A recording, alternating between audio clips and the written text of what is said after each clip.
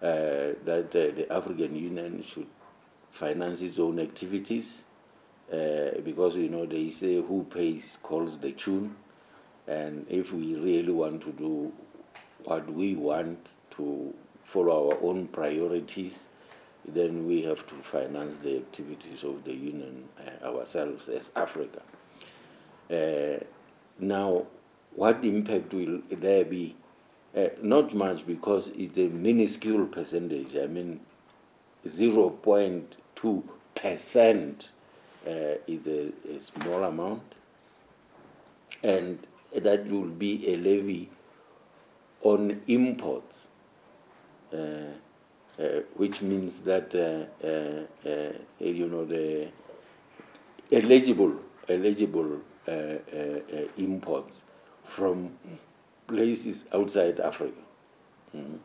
So we think that there will be little adverse impact as a result of that 0.2%.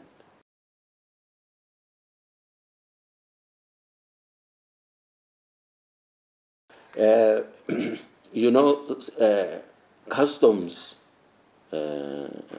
offices will be the ones who will collect. That's the normal. They are the people who collect the tariffs and duties, or any levy from outside. That's customs.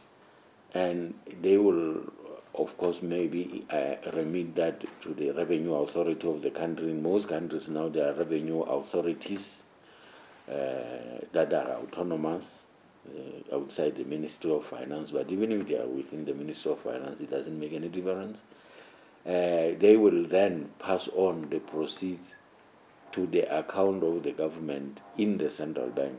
The central bank is the normal banker of the government.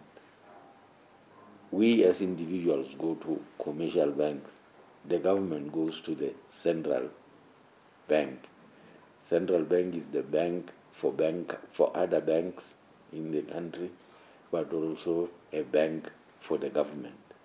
So these funds will be submitted there. There will be an account, and then from there, per instruction of the government, of the authorities, it will be transferred to the African Union. So this is how it's going to work.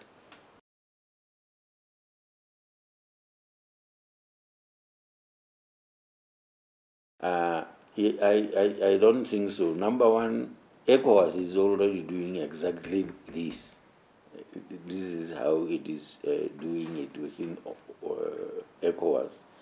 And lessons of experience have been learned from ECOWAS, actually, as well as ECAS, because they are doing that.